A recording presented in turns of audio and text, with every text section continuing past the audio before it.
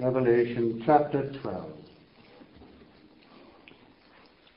And there appeared a great wonder in heaven, a woman clothed with the sun, and the moon under her feet, and upon her head a crown of 12 stars. And she, being with child, cried, travailing in birth, and pain to be delivered. And there appeared another wonder in heaven, and behold, a great red dragon, having 7 heads and 10 horns, and 7 crowns upon his heads. And his tail drew the 1/3 part of the stars of heaven, and did cast them to the earth. And the dragon stood before the woman, which was ready to be delivered, for to devour her child as soon as it was born. And she brought forth a man-child, who was to rule all nations with a rod of iron. And her child was caught up unto God and to his throne. And the woman fled into the wilderness, where she hath a place prepared of God, that they should feed her there 1,260 days. And there was war in heaven. Michael and his angels fought against the dragon, and the dragon fought and his angels, and prevailed not, neither was their place found any more in heaven. And the great dragon was cast out, that old serpent called the devil and Satan, which deceiveth the whole world. He was cast out into the earth, and his angels were cast out with him. And I heard a loud voice saying in heaven, Now is come salvation and strength, and the kingdom of our God, and the power of his Christ. For the accuser of our brethren is cast down, which accused them before our God day and night. And they overcame him by the blood of the Lamb, and by the word of their testimony, and they loved not their lives unto the death. Therefore rejoice, ye heavens, and ye that dwell in them. Woe to the inhabitants of the earth and of the sea, for the devil is come, and of the sea, for the devil is come down unto you, having great wrath, because he knoweth that he hath but a short time. And when the dragon saw that he was cast unto the earth, he persecuted the woman which brought forth the man-child. And to the woman were given 2 wings of a great eagle, that she might fly into the wilderness, into her place, where she is nourished for a time and times and half a time from the face of the serpent. And the serpent cast out of his mouth water as a flood after the woman, that he might cause her to be carried away of the flood. And the earth helped the woman, and the earth opened her mouth and swallowed up the flood which the dragon cast out of his mouth. And the dragon was wroth with the woman, and went to make war with the remnant of her seed, which keep the commandments of God, and have the testimony of Jesus Christ. Amen. May God bless to us the reading of his own word. Our theme then is what God's word teaches about the devil. What God's word teaches about the devil. The Bible glorifies God, its ultimate author, not the devil. But it does also tell us what we need to know about the devil, so that we may glorify God by not being ignorant of his devices, and by using the whole armor of God to quench his fiery darts. Some things that we will have to say tonight we will be familiar with, but perhaps other things not so much. First of all, the origin of the devil. The origin of the devil. Where does the devil come from, and how is he so wicked? Well, first of all, creation, the creation of the devil. God created the angels as a company. We have in Hebrews 12:22 that reference to an innumerable company of angels. The angels are not a race. Man was created as a race with a federal representative, that is Adam, whereas the angels were all created individually and not by way of procreation. That, when you think about it, is obvious, and yet it's something that can easily be overlooked and not really thought about. So the angels were not created with exactly the same power. There are cherubim and seraphim. There are principalities and powers and thrones and dominions referred to in Scripture. So all of the angels were created individually, and Satan was created by God and created holy. The holy angels worship God. They rejoice in all his works. They fulfill his will. They minister to the people of God as those who shall be the heirs of salvation. They were sometimes used as agents of God's revelation, for example, at Christ's birth, or in connection with the book of Revelation, an angel spoke with John and so forth. There is no evidence that the holy angels are given direct access to the souls of men. So that's the angels generally. But then, secondly, under this heading of the origin of the devil, the fallen angels. The angels that did not fall are called elect angels. 1 Timothy 5, verse 28. The apostle refers to the elect angels. That is, God had chosen them, unlike man, not chosen to be redeemed from sin, but chosen to be kept from sin, so that they did not fall into sin. The angels not so elected, in some manner through the withholding or removal of God's sustaining power, and we don't fully understand this, they were not kept, and so they kept not their first estate. In Jude, the letter of Jude, and verse 6, we have a reference, and the angels which kept not their first estate, but left their own habitation, he has reserved in everlasting chains under darkness unto the judgment of the great day. And in 2 Peter chapter 2 and verse 4, for it's God spared not the angels that sinned, but cast them down to hell, and delivered them into chains of darkness, to be reserved unto judgment.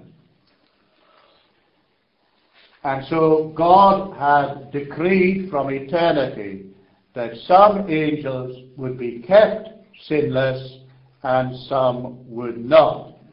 I'm well aware that that doesn't answer all the questions at all about the origin of sin, except to say that even a sinless creature is dependent upon the power of God to remain sinless.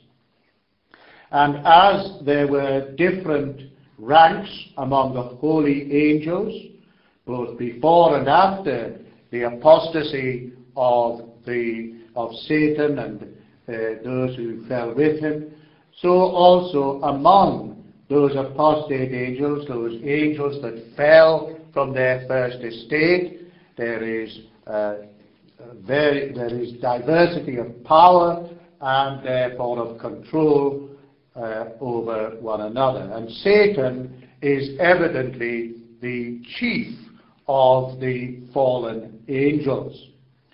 Pride is the essence of all sin, And because sin is the rejection of the authority of God and the denial of God's right of government over us, then pride is a denial of our place as creatures dependent upon our Creator, and a denial of our place as dependent creatures who are obliged and ought to submit to an almighty Creator.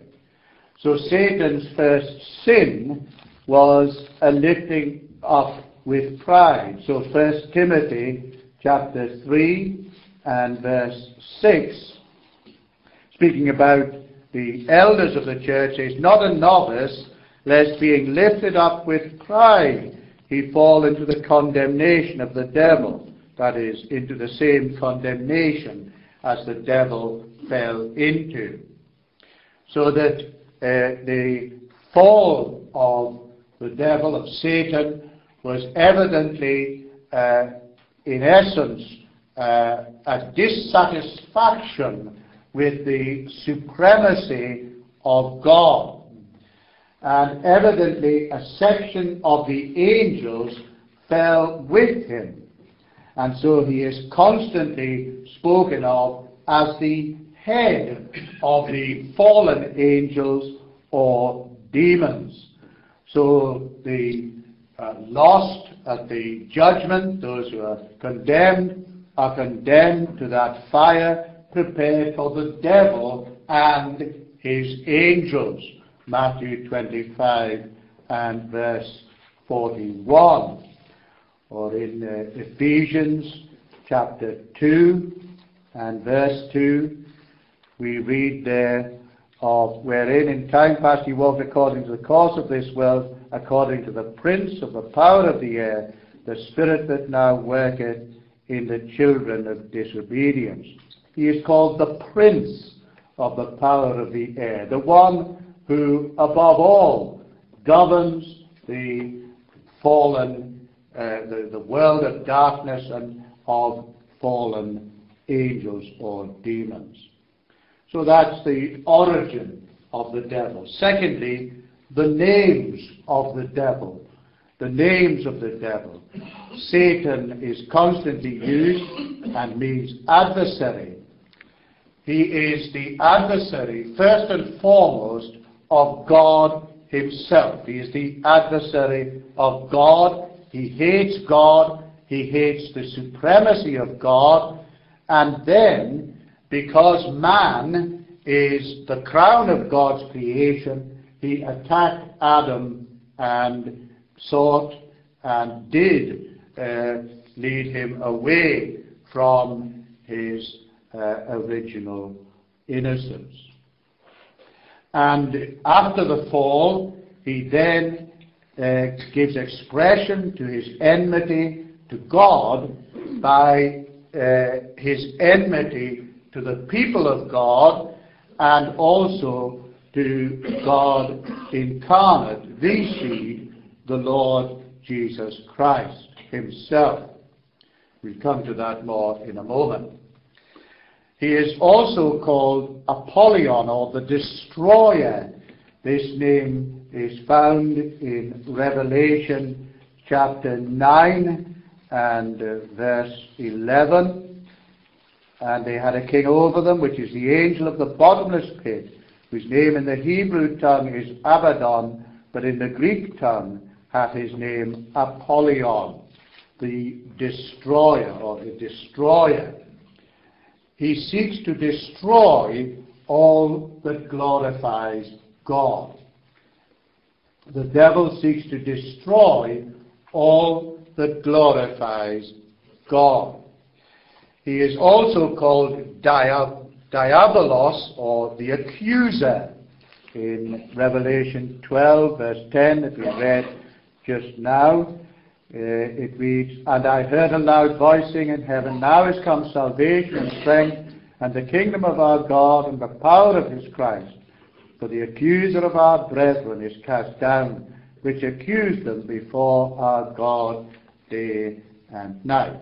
And the Greek word for accuser is diabolos, from which we have diabolical and so on in our English language. He hates the kingdom of grace. Why that is so, we'll come to in a little while. But he hates the kingdom of grace, the saving power of God, and accuses God's people. So, for example, Job, the insinuation is made, doth Job fear God for naught? In other words, there's nothing real to it, and he detests and opposes faith in our Lord Jesus Christ. These are some of the names. Some would add to this the name Lucifer, which is found in Isaiah 14 and verse 12. Isaiah 14 and verse 12. How art thou fallen from heaven, O Lucifer, son of the morning? How art thou cut down to the ground, which didst weaken the nations? But when we looked at that verse as we proceeded through Isaiah in our evening services, we saw that it doesn't refer to Satan, that the Lucifer or the morning star is in fact the king of Babylon. But the reason that the name Lucifer is by many assumed to refer to the devil is because some of the early writers after the apostolic age linked up this verse with Luke 10 and verse 18. Luke 10 and verse 18. And he said unto them, I beheld Satan as lightning fall from heaven. Now that verse, in that verse, Christ is referring to Satan being cast out of heaven to work havoc on earth until Christ's kingship puts him under his feet and triumphs over him and gives the victory also to all his saints. Whereas Isaiah 14 verse 12 refers to the day star, the Lucifer. It's referring to the downfall of an earthly proud ruler, and that's the king of Babylon. You see in verse 11, thy pomp is brought down to the grave, and the noise of thy vials.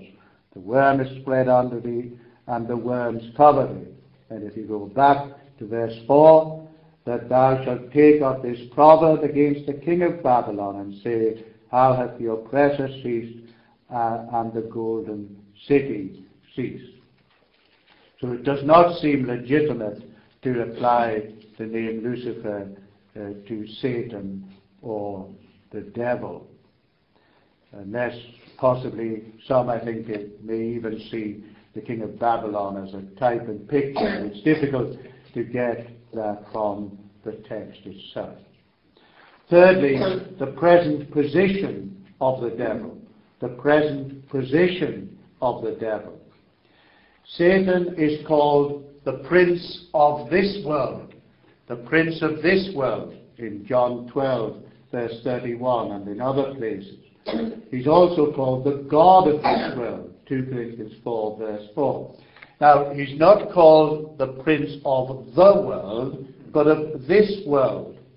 The Lord Jesus reigns over all. The Lord is governing everything according to his own good pleasure. But Satan is the prince of this world in the sense that he has a usurped control over fallen men and women. And in no sense does Satan have any legitimate authority of any kind. He certainly wickedly spoke as if he did when he tempted the Lord Jesus in the wilderness, but that's because he is a liar. He has no legitimate authority over anyone. And that's why the ransom to Satan idea of the death of Christ must be wholly rejected.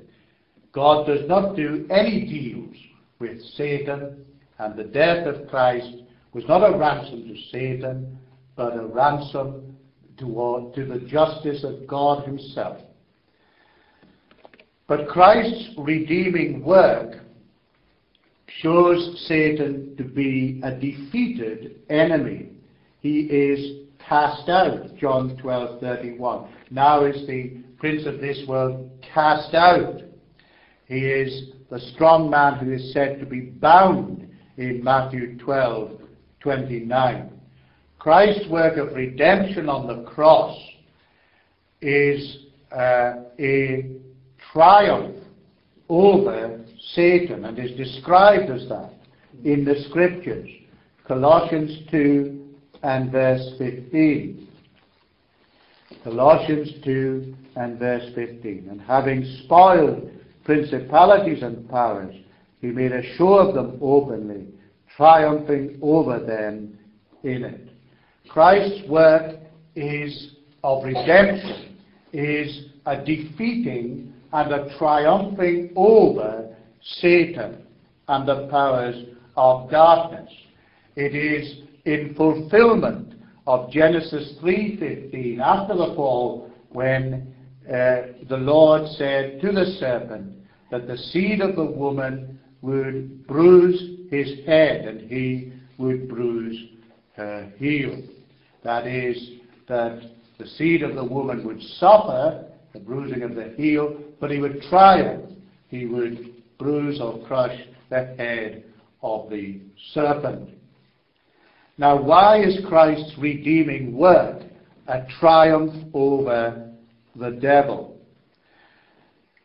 Firstly, because Satan's wicked hatred of Christ is made to serve God's purpose of redemption.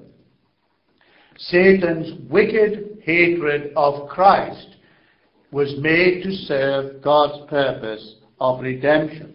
Satan, we are told, entered into Judas. We've often remarked on the contradiction between the fact that Satan, in the temptation in the wilderness, sought to deflect Christ from the cross, and yet Satan entered into Judas to bring about the betrayal and death of the Lord Jesus Christ. And sometimes people struggle with that, but we shouldn't struggle with it. Sin is irrational and contradictory. It lurches because it is the ultimate irrationality of fighting against the Almighty. We should not expect consistency and rationality even in an exceedingly intelligent but exceedingly wicked being like Satan. And sin is such that those in the bondage of sin and those with a depraved nature cannot cease from sin, even when it brings ruin upon them. And so, on the one hand, Satan is afraid of the fulfillment of Genesis 3:15, the promise of the triumphant seed of the woman, Christ, and seeks the diversion of that, seeks to have Christ destroyed by Herod when he is born, and seeks to deflect him from the cross in the wilderness. But on the other hand, his great enmity to Christ is such that he still enters into Judas and seeks the destruction of the man-child, the Lord Jesus Christ. But in so doing, far from destroying Christ, he was instrumental in Christ's sufferings and death on behalf of his people. God employed Satan as well as wicked men to bring about the redemption of his elect. So that's one reason. A second reason is Christ's redeeming work ensures the ingathering of an elect multitude out of Satan's clutches.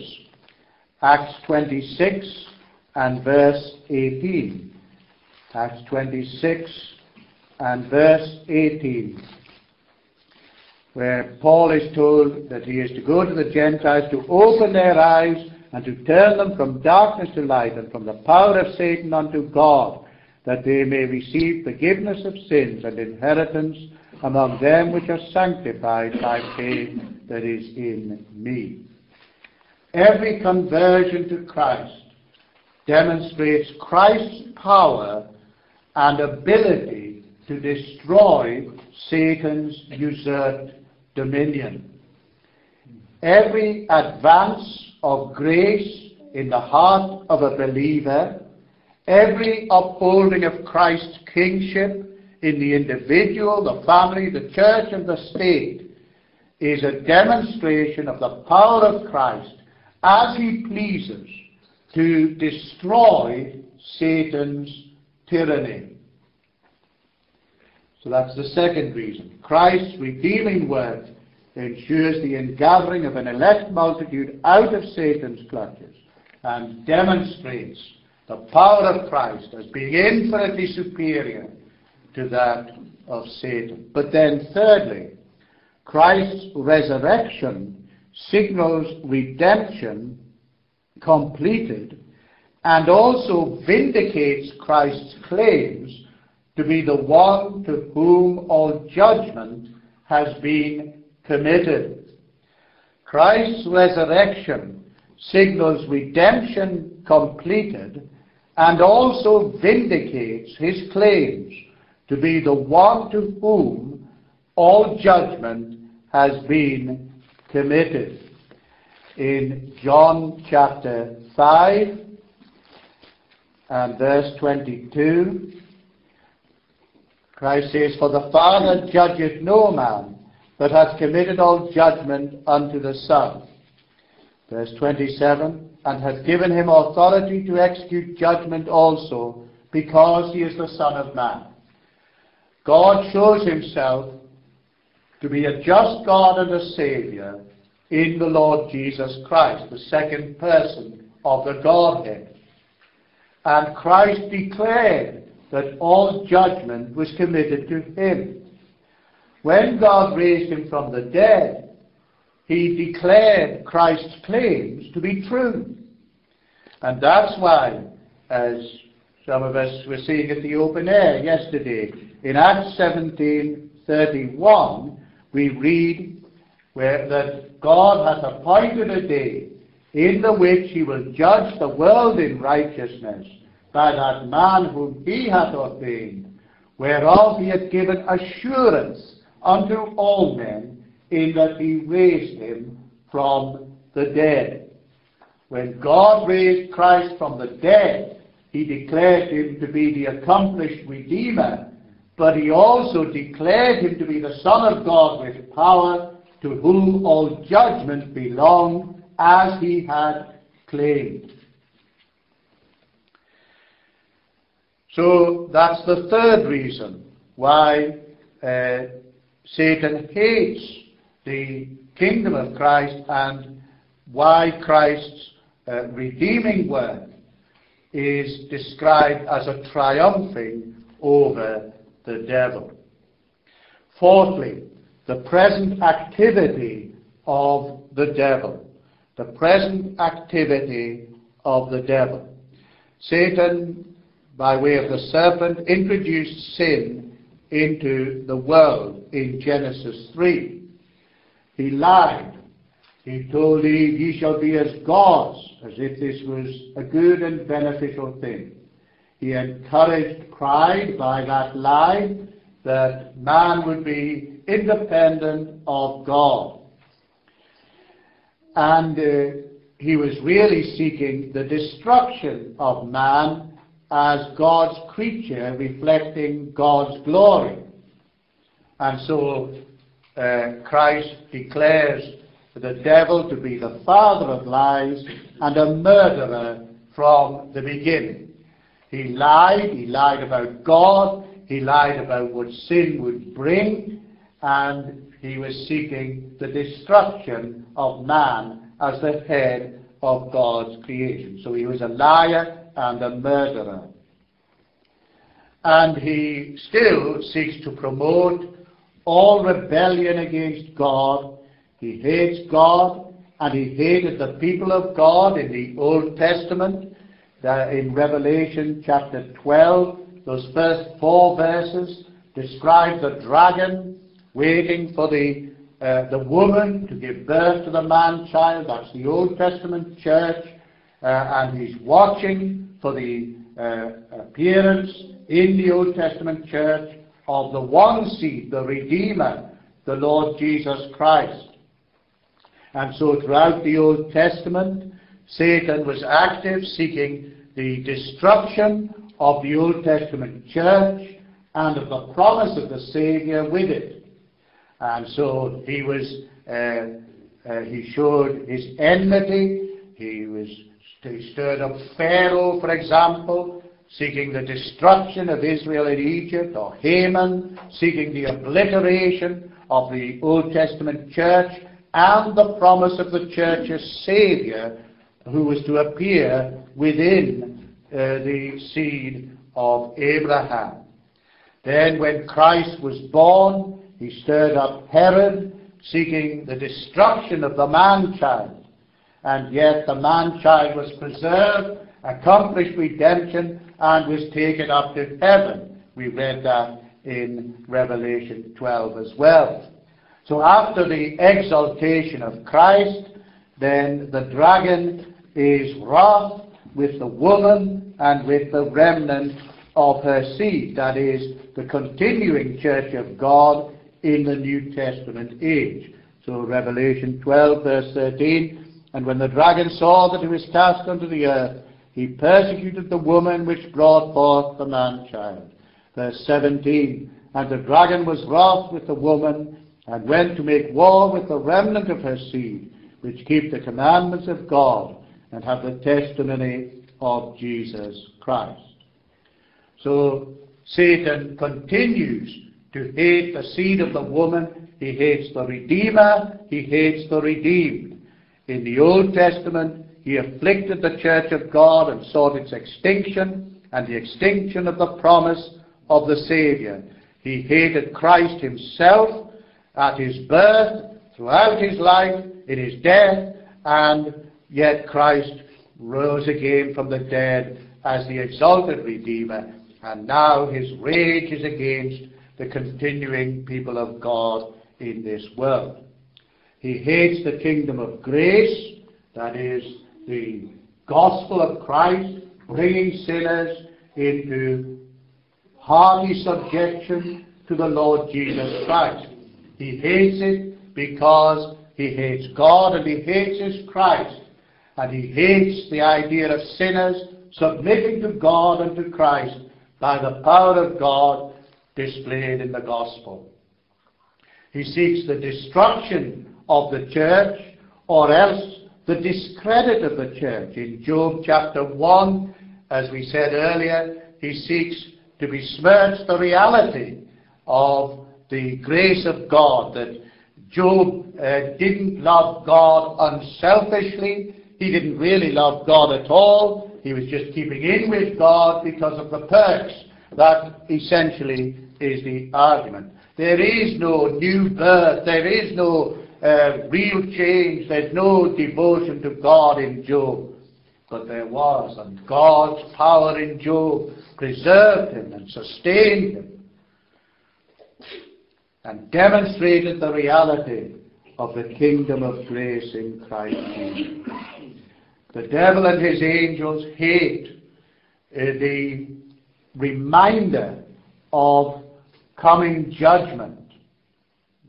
And Christ's power in the gospel and in saving sinful men is a constant reminder that that Christ who saves will come and will judge. And so he trembles at the thought of God and of his Christ as they truly are. And he knows that the torment is yet to come, that there is a place prepared for the devil and his angels.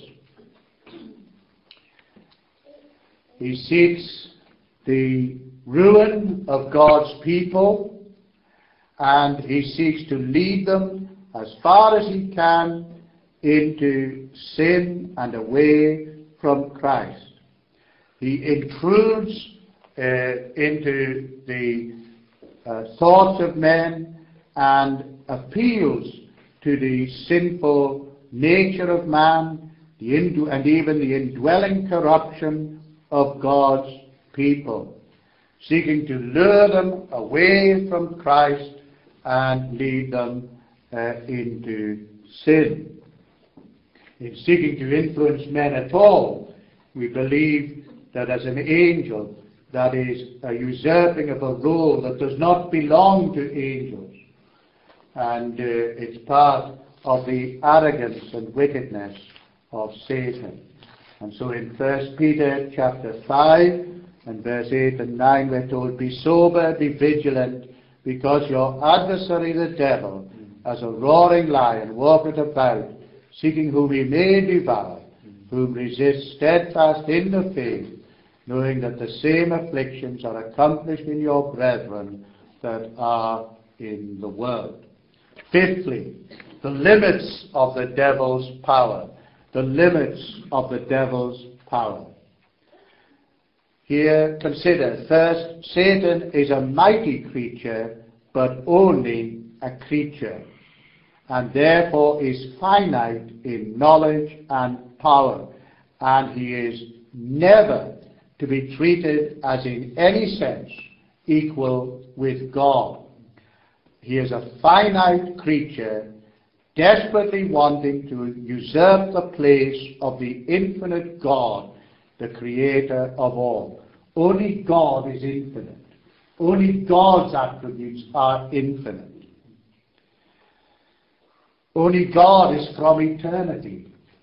Satan had a beginning. He was a creature of God who rebelled against his Maker. Satan is not infinite in any of his attributes. He is not limitless in his power or his knowledge or his presence.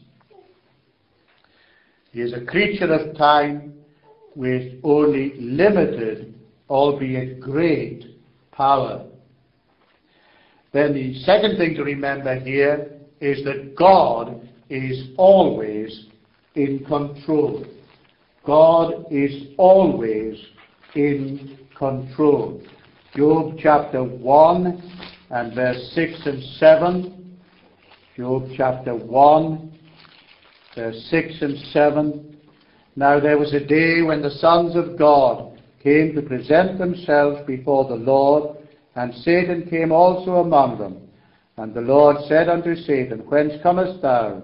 Then Satan answered the Lord and said, From going to and fro in the earth, and from walking up and down in it." Verse 11, Satan is insinuating, "But put forth thine hand now, and touch all that he hath, and he will curse thee to thy face. And the Lord said unto Satan, Behold, all that he hath is in thy power, only upon himself put not forth thine hand. So Satan went forth from the presence of the Lord." Now, however much we say, well, this is putting it in a manner that we can understand this interaction between the Lord and Satan, the fact of the matter is that the Lord governs and restricts Satan's activity, that Satan can do nothing outside of the decree and the permission of God. 2 Samuel chapter 24, 2 Samuel 24 and verse 1. "And again the anger of the Lord was kindled against Israel, and he moved David against them to say, Go number Israel and Judah." Now if you compare that with 1 Chronicles 21 and verse 1, 1 Chronicles 21 and verse 1, "And Satan stood up against Israel and provoked David to number Israel. So there, God is the ultimate, it's His ultimate purpose and that prevails, but instrumentally, without making God the author of evil, Satan is the one who instigates and leads David into this sin. 1 Kings chapter 22, 1 Kings 22 and verse 20. 1 Kings 22 and verse 20. And the Lord said, Who shall persuade Ahab that he may go up and fall at Ramoth Gilead? And one said on this manner, and another said on that manner. And there came forth a spirit and stood before the Lord and said, I will persuade him. And the Lord said unto him, Wherewith? And he said, I will go forth, and I will be a lying spirit in the mouth of all his prophets. And he said, Thou shalt persuade him, and prevail also. Go forth and do so. Now therefore, behold, the Lord hath put a lying spirit in the mouth of all these thy prophets, and the Lord hath spoken evil concerning thee. Now, however much, again, this is given in a manner that we can understand, the fact remains that this passage must have meaning, and it must mean that even the activities of evil spirits are circumscribed by the decree of God. We've mentioned Judas. Satan entered into him, and yet it was the eternal purpose of God that Christ should be delivered up and be taken by wicked hands and crucified and slain. One final reference, 2 Corinthians 12 and verse 2 Corinthians 12, verse 7 to 9. And lest I should be exalted above measure, through the abundance of the revelations there was given to me a thorn in the flesh, the messenger of Satan, to buffet me, lest I should be exalted above measure. For this thing I besought the Lord thrice, that it might depart from me. And he said unto me, My grace is sufficient for thee, and my strength is made perfect in weakness. So it was a messenger of Satan, but it was God who decided whether that messenger of Satan, that thorn in the flesh, to buffet the apostle, would stay or go. And God decided it must stay, for however much Satan meant it for evil, God meant it for good, to keep Paul humble in the view of the abundance of revelation given to him. Sixthly, the certainty of the devil's eternal damnation. The certainty of the devil's damnation. We saw this in 2 Peter 2 and verse 4. For if God spared not the angels that sinned, but cast them down to hell and delivered them into chains of darkness to be reserved unto judgment. Jude verse 6 again, we saw that earlier. Jude verse 6. And the angels which kept not their first estate, but left their own habitation, he hath reserved in everlasting chains under darkness unto the judgment of the great day. Hell is prepared for the devil and his angels. Seventhly and finally, the folly of trivializing the devil and his angels. The folly of trivializing the devil and his angels. Christians should not be afraid of Satan in the sense of treating him according to his pretensions of equality and independence of God, or as if his ruin was not sure. Sometimes Christians attribute too much power to Satan, as if Satan knows everything. Satan doesn't know everything. Satan doesn't know the future except so far as God has revealed it. No creature can know the future. Only the God of heaven who has foreordained the future, who has foreordained whatsoever comes to pass. And Satan is as dependent as any creature upon revelation from God to know what the future holds. He has no independent knowledge of future things. He is a creature. Only the God who decrees the future can independently know the future, and only that God can make known the future to any creature. We need to be clear on that point. So we should not be afraid of Satan in the sense of attributing to him what he would like to have attributed to him, but which does not actually belong to him. The outcome of things is not in doubt. God will be seen to be God, and all his enemies shall be damned, including Satan and all his angels. But Christians should treat the devil as a roaring lion seeking whom he may devour. They should treat that seriously as a powerful enemy, bitterly opposed to us and to all godliness. Halloween is a serious business among Satanists. Satanists do not treat Halloween as a joke. The witches' covens take it very seriously indeed. It is their high day. Its origin, as we've seen at other times, is among the Druids, the pagan Druids, and the idea that October 31st, that night is when the veil between the living and the dead is at its thinnest, and the dead can return. And the occultists and the Satanists are very busy on Halloween night. Roman Catholicism did a makeover of this pagan festival, as they generally did, and made it into All Saints' Day, which is what Halloween means. Hallowed, another word for saints, and Halloween is All Saints Even. It's just, as it were, contracted into Halloween. And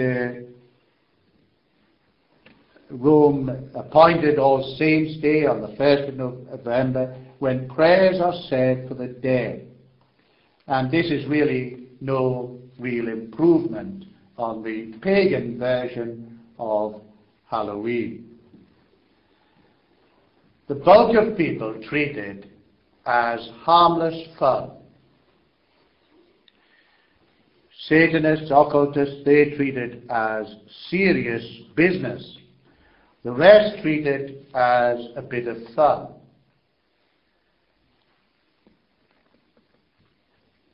Satan keeps people under his thrall, either by knowing devotion or by their thinking that there is no devil.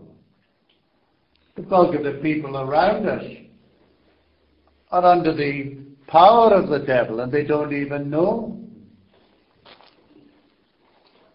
And the trivializing of the abomination of Halloween is behaving as if there were no devil and there were no demons, and that we can safely treat the whole power of darkness as just a joke. Well, it isn't a joke. There is a devil. There are demons. There are principalities and powers and spiritual wickedness in high places. And so Halloween either exposes to occultism, or it is a trivializing of the truth about the powers of darkness, which reinforces unbelief, not only in the reality of the powers of darkness, but of the living and true God, the God of light and holiness and the truth as it is in Jesus. It is unbelief of Scripture, the Word of God, and what it says about the devil, that causes people to think that they can trivialize the devil and demons and play about and make and put on masks and so on, as if there is no reality. There are no real demons. We just play about with it. We should not treat the arch enemy of our God as trivial fun, nor should we teach our children to do so. We should treat Halloween as it really is, an evil custom, one that is neither to be observed seriously nor to be observed in triviality, but rather to be utterly shunned because the Word of God is to be believed in all that it teaches about God and about Satan, the great enemy of God. Ephesians 5 verse 11, and have no fellowship with the unfruitful works of darkness, but rather reprove them.